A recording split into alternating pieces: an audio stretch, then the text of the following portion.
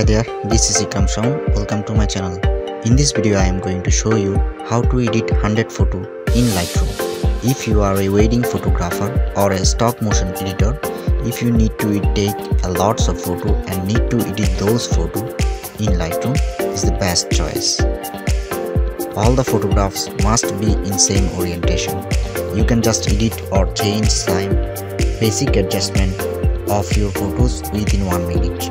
If you want to know how to import 100 photos, please check this video.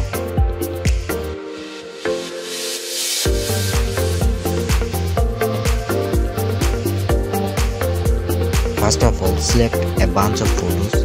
Just click on first photo, then hold on shift key and then click on last photo. Now turn on auto sync.